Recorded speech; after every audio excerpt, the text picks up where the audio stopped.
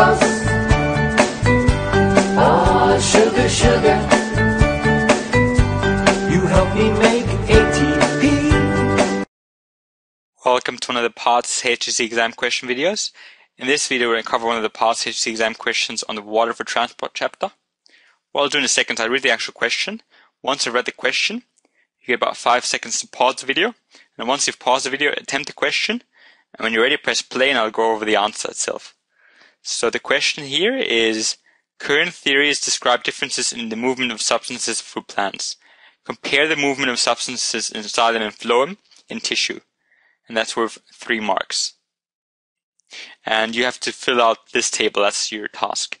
So it says feature, xylem, phloem, material transported, process of movement, name of relevant current theory. So pause the video and then when you're ready, press play and I'll go over the actual answer.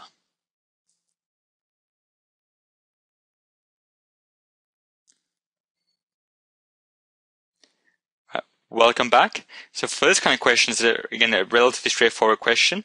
You need to know that the process of movement, this was asking you if it's passive, which means it requires energy, no energy, passive means no energy, or active, so it's either active or passive. That's for this one. Here you need to know, what is transported in the actual xylem and phloem tubes. And for name of relevant current theory is, what do we call this movement in xylem and phloem? So that's all you have to do for this, and it's worth 3 marks. So half mark for each correct part here. So the material transported in xylem, remember that was water. So it was water was transported in xylem. We also transported ions, so water and ions. The main one being water. And remember in phloem, that was what we're transporting sugar in phloem. So a half mark for each of these. Say half and a half. So the process of movement, is it active or is it passive? In xylem, it was all passive. So water flows by itself. We don't need to have energy invested to make it move. Whereas in phloem, because we're going against the gradient, at one stage when we're pumping sugar into the tube, into phloem tube, we have to use energy. So it's active transport. And again, that gets a half mark for the passive and half mark for the active. And for the name of relevant current theories, there's a couple of things you could have written here. For xylem, this was the transpirational pull. Transpirational pull. And you could have always added cohesion plus adhesion. I wouldn't recommend writing that by itself because that probably wouldn't be enough. But you can always write transpirational pull and it works for cohesion and adhesion. For phloem, that was your translocation.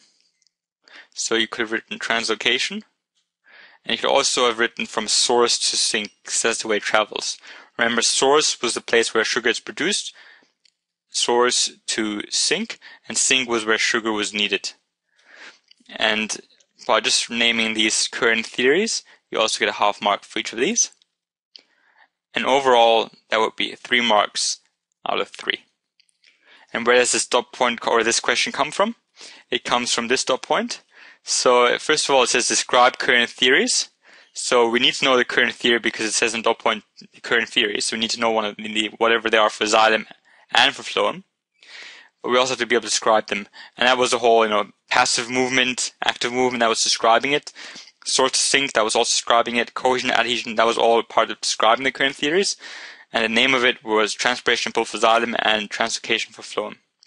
So I hope that was useful. Thank you for watching.